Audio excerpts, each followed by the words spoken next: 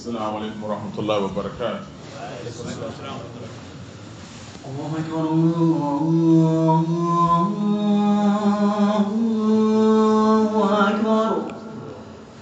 الله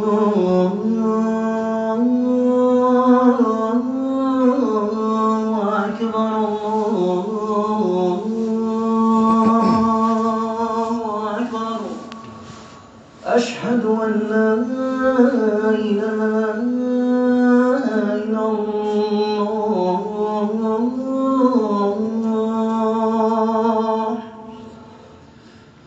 أشهد أن لا إله إلا الله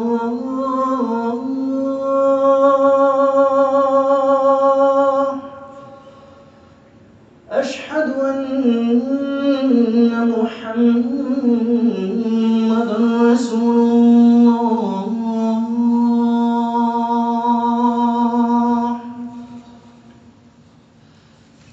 أشهد أن محمدًا رسول الله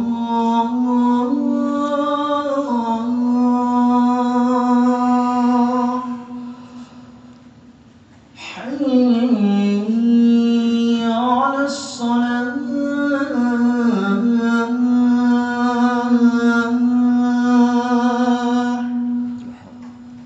حي على الصلاة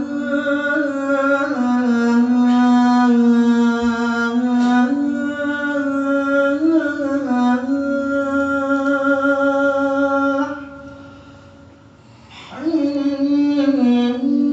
على الفلاح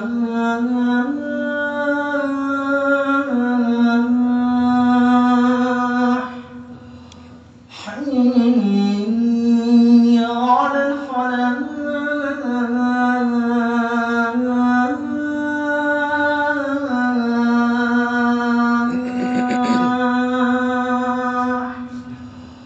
الله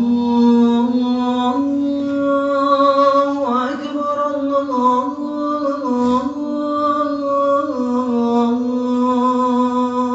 الله أكبر لا إله إلا الله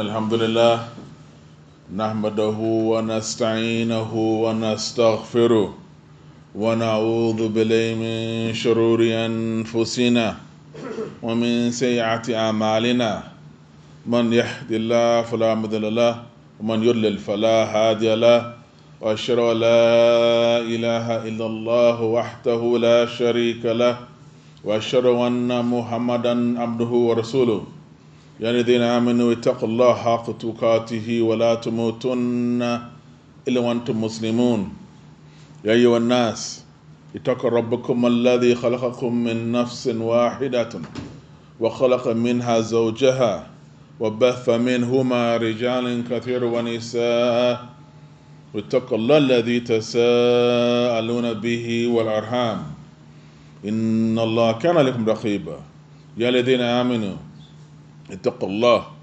وقولوا قولا سديدا يصلح لكم أعمالكم ويغفر لكم ذنوبكم ومن يطع الله ورسوله فقد فاز فوزا عظيما أما بعد إن أصدق حديث كتاب الله عز وجل وأحسن هدي محمد صلى الله عليه وسلم وشر أمور محدثاتها وكل محدث في الإسلام بدعة وكل بدعة ضلالة وكل ضلالة في النار. All praise is due to Allah Azza wa Jal. We praise Him and we extol Him. And we send the finest of salutations ala Muhammad ibn Abdullah sallallahu alaihi wasallam. Really, the most truthful of speech is the book of Allah Ta'ala, the Quran and Majid. And the finest guidance is that of Muhammad sallallahu alaihi wasallam. And the most evil of affairs are the newly invented ones, bid'ah, And every innovation in Islam is a going astray. And every going astray leads to the hellfire. Nasalul afiyah wa thabat. May Allah subhanahu wa ta'ala keep us all safe. May Allah subhanahu wa ta'ala keep us all thabat and firm on the sunnah of Mustafa sallallahu alaihi wasallam. With that said, as we now end off the new year and we are now heading into the tail end of the festivities, whereas people will be gearing up and getting ready for the Gregorian New Year. La hawla wa la quwwata illa billah. And Allah subhanahu wa ta'ala's aid is sought.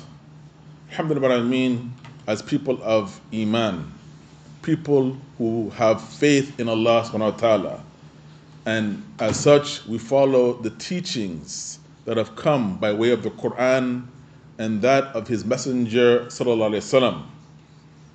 And as such, we are not going to be so liable and so gullible to follow these traditions that have become bedrock of this society.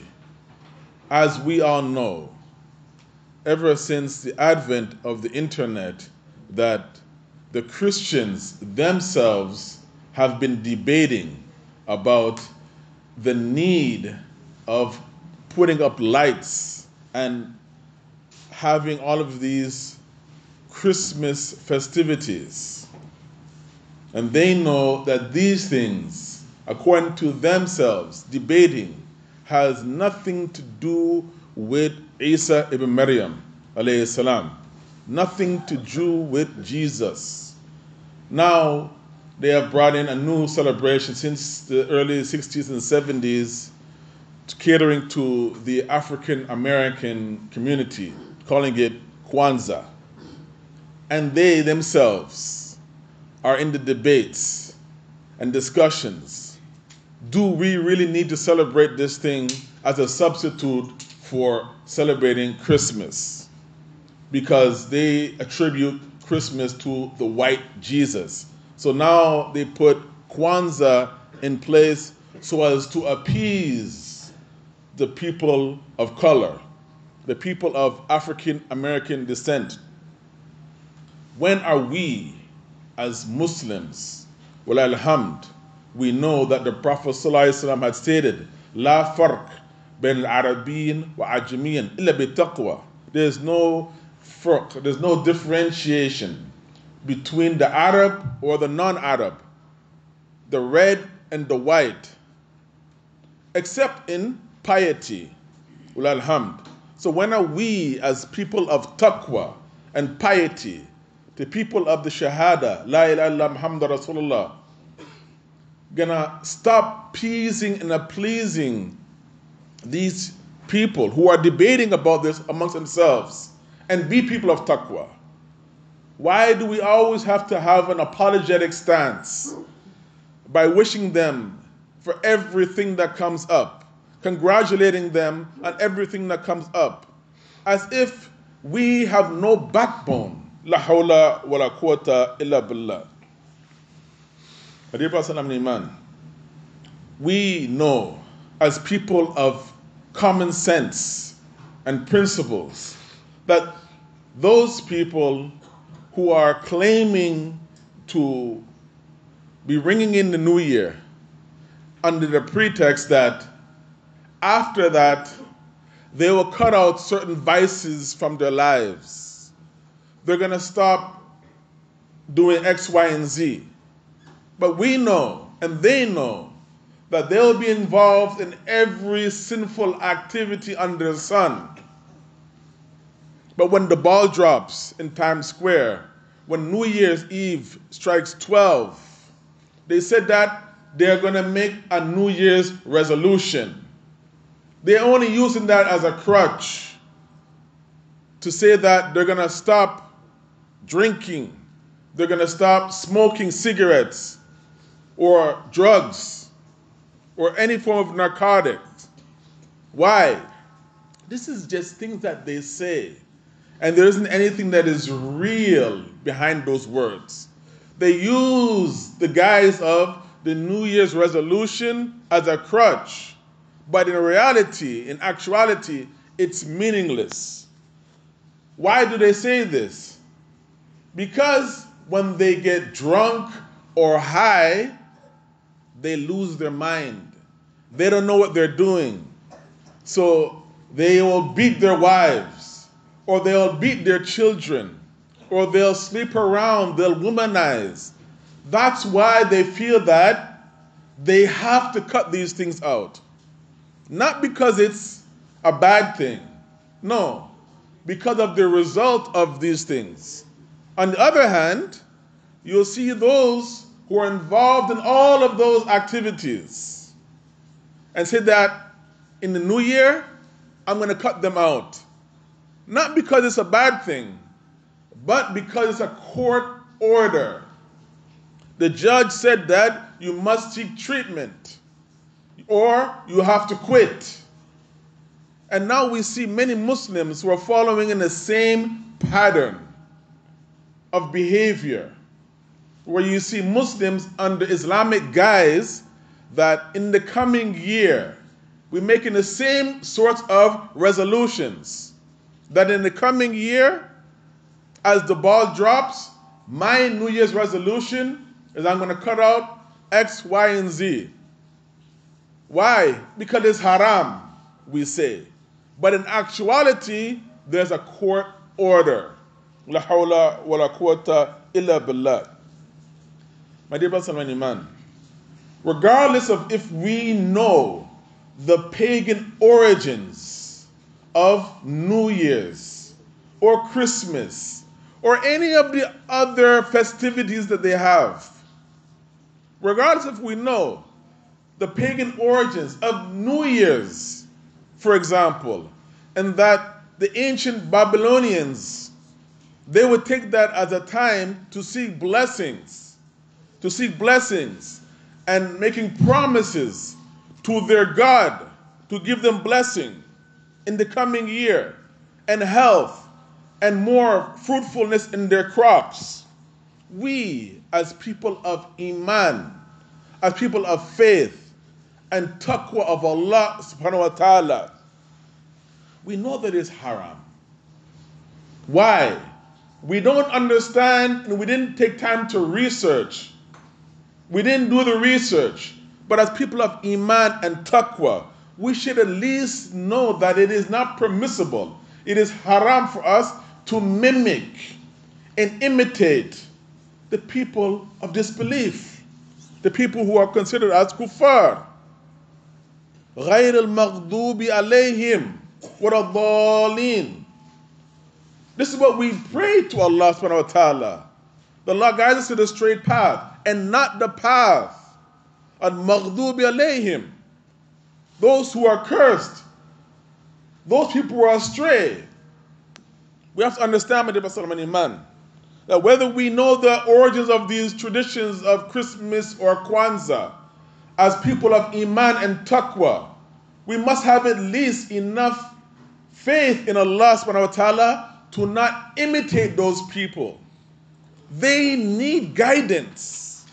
We need to stop being so apologetic to them by congratulating them in their kufr and shirk. La hawla wa la quwwata illa billah.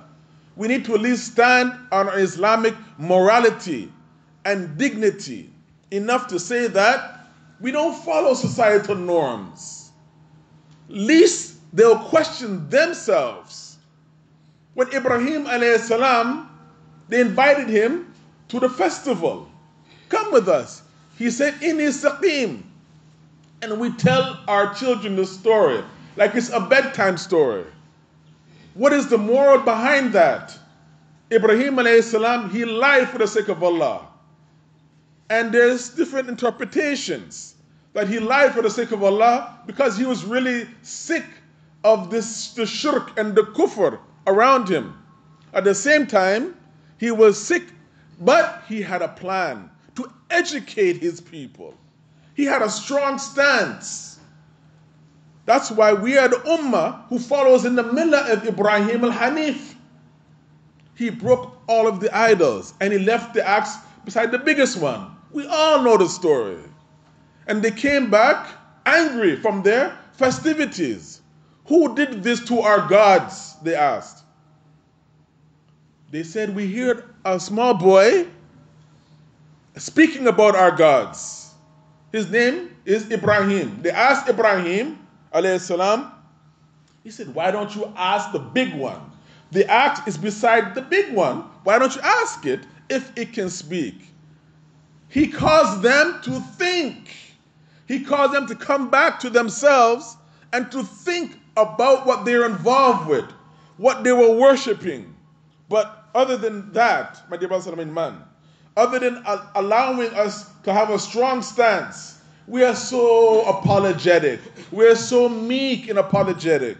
Why? What are we afraid of? To even have a conversation. There's a hadith, a Sahih, of Imam Muslim. So if Imam Abdullah reported, I said, O Messenger of Allah, inform me about an action in Islam, after which I will not ask anyone else. The Prophet ﷺ, he said, قُلْ أَمَنْتُ بِاللَّهِ فَاسْتَقِمْ. Say that I believe in Allah and be upright on that belief. Be firm on that belief. Alhamdulillah, there is nothing wrong with wanting to better ourselves.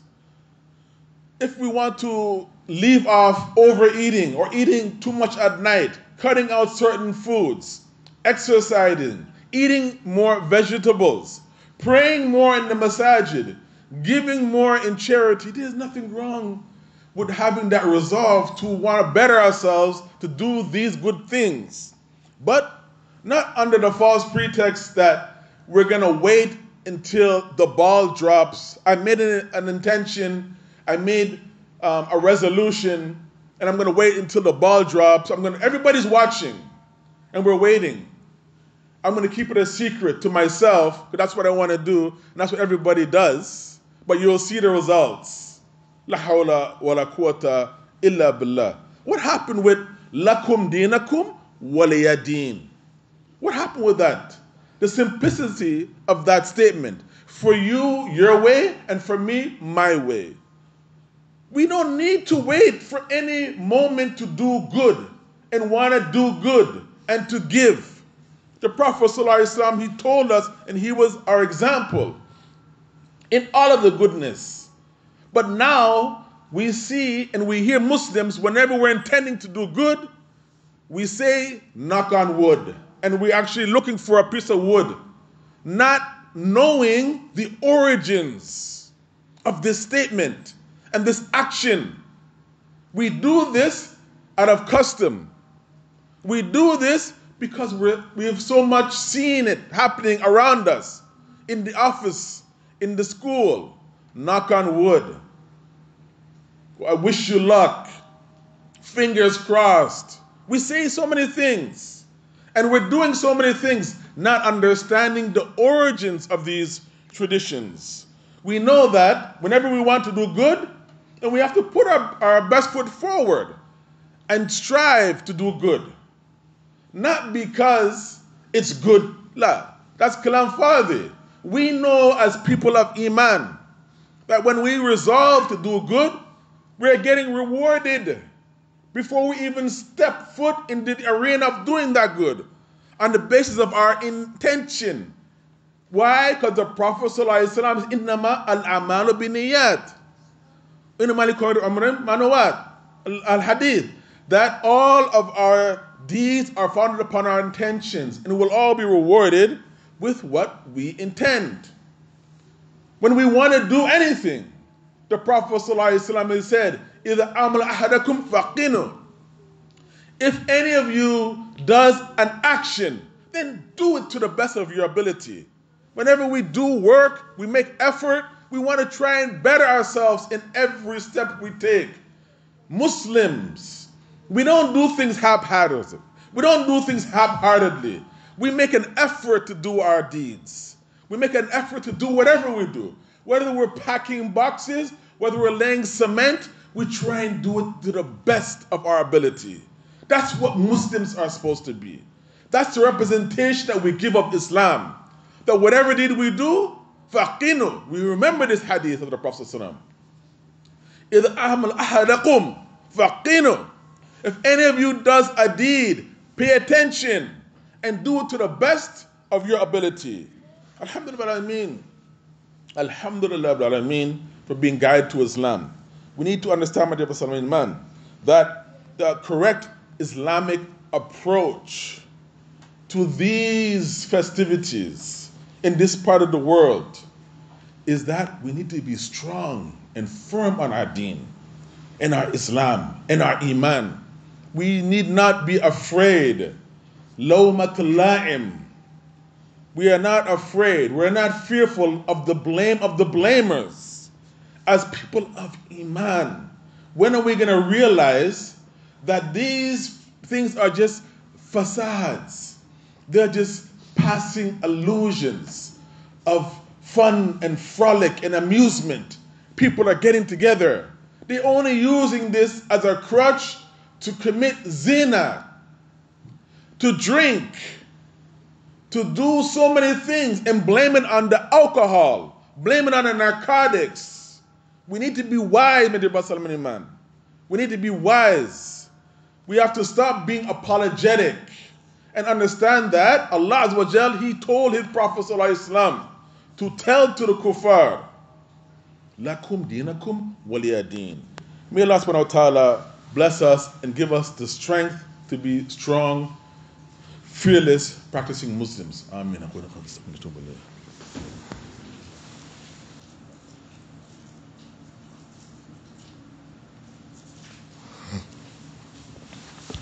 Bismillah, salatu salam, ala Rasulullah, wa ala alihi, wa sahbihi matabad, huda wa ba'd. As I mentioned at the beginning of our khutbah today, is that many people will be ringing in the new year. We just now are closing off this festive season in North America. And as we see, people are giving that plastic smile and plastic sense of joy and happiness. But the reality will soon kick in because they were not real about their intentions. They were not real and genuine with their intentions to do good. You have to understand, man, that we have these festivities that they're set up as money-making in this part of the world. We all know that. But still, we line up for the Boxing Day deals. And still, we're wishing each other happy and blessed and graceful to these festivities. As I mentioned by the Iman, is that now people will be making what they call, I'm making air quotes, New Year's resolutions. Why? As a crutch.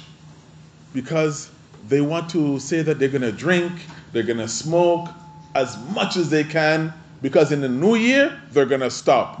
They're going to quit. And we all know that it's not true. The majority, the overwhelming majority, 90% of people who make New Year's resolutions, they don't keep them up. Man, we have to understand that if we want good for ourselves and our community, it all comes about by way of taqwa Allah Azza wa Jal. We need to always consider that we're here today and Allah subhanahu wa ta'ala knows where we'll be the next day.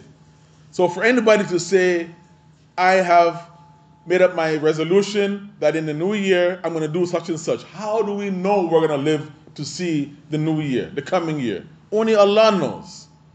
So if we want to do good, we need to have taqwa of Allah and live by what I consider as a LSR, learning, studying, and reflection. We need to be a person who is constantly learning and studying things. And then we make a conscious reflection over those issues, over those things that we've seen, we've heard, we've experienced. And then inshallah, on a daily basis, we be a person of taqwa. On a daily basis, we were a person of taqwa, iman. And then inshallah, we will change. We will see ourselves changing into a better version of ourselves. We should never wait, because this is not the way of Islam. Whenever we have an opportunity to do good, we think about that good and we try and consider how we'll be able to make those improvements into our lives. And then inshallah, we will be able to be a better person. Day after day, look at ourselves, evaluate our circumstances, and then inshallah, we take the necessary steps, and by the permission of Allah, we will be a better version of ourselves. Wallahi alhamd. At least, in the least bit, as Muslims, even if we don't know the pagan origins of this made-up holiday of Christmas, Kwanzaa, New Year's, all of these festivities, they have an origin that has nothing to do with Christianity or religion. Even if we don't know these things, in the least we should know that it is not permissible for us as Muslims, as people of Iman, people of real faith in Allah subhanahu wa ta'ala, to follow those who are lower and less than us. Allah blessed us, A'izzana. He honored us with Islam, with the kalima La ilaha illallah Muhammad Rasulullah. But yet, we follow those who don't have this blessing. What did the Messenger of Allah sallallahu alaihi wasallam say? The hadith of Abu Abdullah ibn Umar. May Allah subhanahu wa ta'ala be pleased him and his father. Man tashabbaha biqawm fahuwa minhum. Whosoever imitates a people, then they are from them. Shaykh al-Islam Tamiya, he said that this warning, at the very least, is a stern warning for us to not imitate the disbelievers. And it indicates that the person is like them, meaning a disbeliever. But in the least, this is a stern warning that we shouldn't imitate them. Why? Because a person will eventually feel an inferiority complex. When we feel inferior to somebody, then we want to imitate them. We admire them. We look up to them. So as much as we will say, no, I like this, I like that. But in reality, while we imitate them in their customs, their traditions, and their dress, and their manners of speech, it's because we admire them and we want to be like them. But who should we imitate? Who should we emulate? Rasulullah sallallahu alayhi wa sallam. Khayra khalqillah. I want to leave us with and close with one last statement. This can be found in Surah Ibrahim, verse number 22, where Allah Azza wa Jal has reminded us. And what are we speaking about? The inadequacy and the fact that many Muslims are imitating those who are less than them. Why? Because we have developed an inferiority complex. I want to leave us with this last statement that Allah Azza wa Jal says in Surah Ibrahim, verse number 22. What Iblis, la'natullah, will say to those who followed him after Allah subhanahu wa ta'ala finishes with the judgment between the people, and those who had iman and yaqeen, faith, they ended up in paradise. May Allah make us one of them. Ameen. And those who had disbelief and shak and doubt in their faith in Allah subhanahu wa ta'ala, they ended up in the nar. Iblis, he will stand up in the midst of the people in the hellfire, and he will deliver them something like a khutbah, a sermon, and to add depression on top of their depression by saying, وَمَا كَانَ لِي عَلَيْكَ مِنْ سُلْطَانٍ إِلْ أَنْ دَعَوْتُكُمْ وَسَجَبْتُمْ لِي.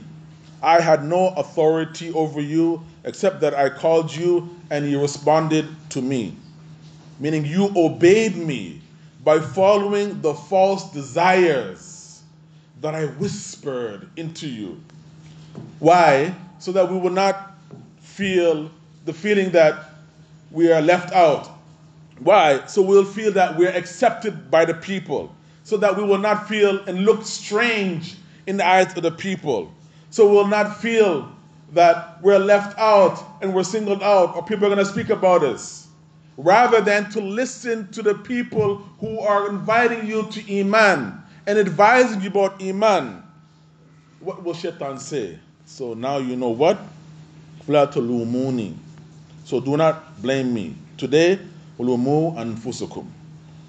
Blame yourselves for defying the proofs and the evidences that have been conveyed to you. May Allah subhanahu wa ta'ala help us to be of those who hear يَسْتَمِيَ الْقَوْلِ وَيَتَّبِعُونَ أَحْسَنَهُ. Be of those who hear the good speech and follow the best thereof. Ameen. Inna Allah wa malaikatahu yusalluna ala nabi ya alladhina amanu. So listen, Allahumma salli ala Muhammad wa ala ali Muhammad kama sallaita ala Ibrahim wa ala Ibrahim innaka Hamidum Majid. Allahumma barik ala Muhammad wa ala ali Muhammad kama barakta ala Ibrahim wa ala Ibrahim innaka Hamidum Majid. وربنا آتنا في الدنيا حسنة وفي الآخرة حسنة زمانين صلاة. الله أكبر الله أكبر أشهد أن لا إله إلا الله أشهد أن محمدا رسول الله حي على الصلاة حي على الفلاح قد قامت الصلاة قد قامت الصلاة الله أكبر لا